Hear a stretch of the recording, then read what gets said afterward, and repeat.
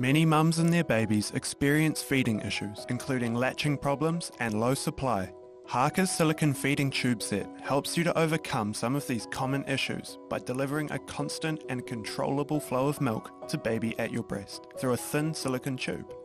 To assemble, fill the bottle with supplemented milk, then push the thick tube through the nipple until the end is submerged. Tape the other end of the thin tube to your breast. Make sure the opening is around 1 to 2 centimeters past your nipple. Then help baby to latch on while gently placing the thin tube into their mouth. Squeeze the body of your Gen 3 silicone baby bottle to start and control the flow of milk. Alternatively, start the flow of milk by placing the bottle in a higher position than your nipple and let gravity do the work. You can also use the flow controller to adjust the flow speed to suit the needs of your little one.